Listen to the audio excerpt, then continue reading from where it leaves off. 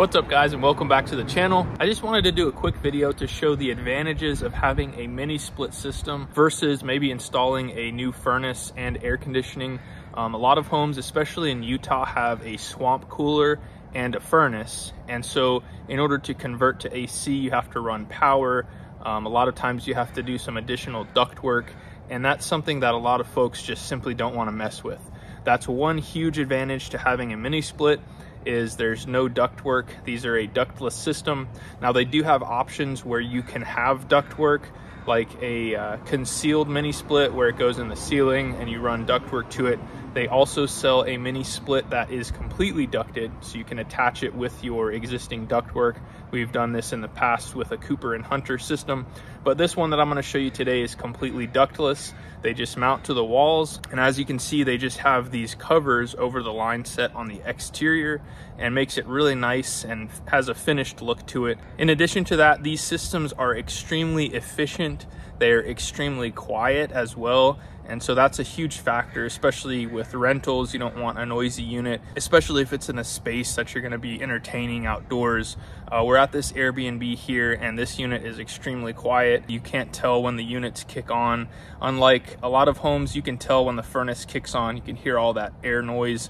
These are extremely quiet and very comfortable. So we'll show you what the finished product looks like on the outside, as well as the indoor units and how those work. So as you can see on the back side of the home, there is no line sets or anything, so you can't even tell that the system is here. And even on this side, because of this nice cover, we basically have two runs here, so it doesn't stand out like a sore thumb. They could have even paint matched these if they wanted to, but everything is weather tight and looks really nice. They did a really nice job, whoever installed this. So the unit is up on pads, so if this is ever has snow on the ground, this is not going to be touching the unit. As you can hear, this unit is extremely quiet. This is a 3-head system. It is a 24,000 BTU, so a 2-ton system, and all of the communication wires are running conduit, which is really nice, and everything is sealed up here to make sure that no rodents or anything gets inside of these.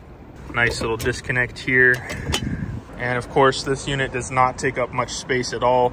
It can be pushed against the wall pretty tight, and it takes up a lot less space than a conventional split system that would have been here. Now, as far as getting the refrigerant lines into the home, as you can see, this one goes straight through this wall, and our head unit is right here behind this wall, whereas this one goes up into the ceiling. Now over here on the other end of the home, as you can see, that line set came in through the attic, comes down, and it goes into the wall right here. You can see that little opening, but they ran this all the way down so that we could have our PVC drain, and during the summer months, water will condensate out of this guy. So again, a nice finished look. It honestly just looks like a gutter. I didn't even realize that this was part of the line set until I looked at it closer. Now, in case you're wondering on these line sets, they are a very small diameter, so they're really easy to maneuver and to bend straight and to get covered, as you can see. So this is head unit number 1. This is on the far end of the home where the line set came in through the ceiling. They must have gone into this wall, so there's nothing around this, which is really nice. Again, very quiet. This one is just barely running at a low speed. We simply have these filter things here that you can pop out and clean. But again, very comfortable. You can't tell when these units are running versus when they're not. And as you can see, they don't take up a ton of space either. Now, the interesting part about this is that this part of the home does not have any sort of head unit. The only ones that we have is in that little office area. And then over here in the living room, we have the second unit on the other end of the home. There's nothing in here, but this space stays really well conditioned. It stays the same exact temperature because this door and this opening are always open here. Now, if we check out this unit over here, this one does have a cover that goes over here. But again, that's not something that is super unsightly. I didn't even notice it until I looked at it closer. So the other interesting thing is that over here, there's 2 bedrooms. None of these have a head unit, nor does the bathroom. But this room over here does have a unit, and this is the other one that goes straight out to the exterior. So there's nothing around it. Really nice setup. But having these 3 heads, even though those other rooms don't have their own head, it's really well conditioned.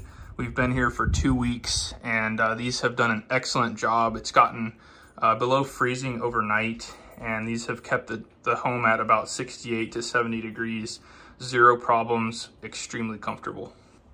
And we'll show you the front here where this unit comes out at. Again, I just thought this looked kind of like a gutter, and I didn't even notice until I looked closer. So this one must come down here, go underneath the home, and our unit's right on the other side of this fence here. Now, in case you're unfamiliar with how a ductless mini split works, basically we have our compressor and our fan, just like a regular system here.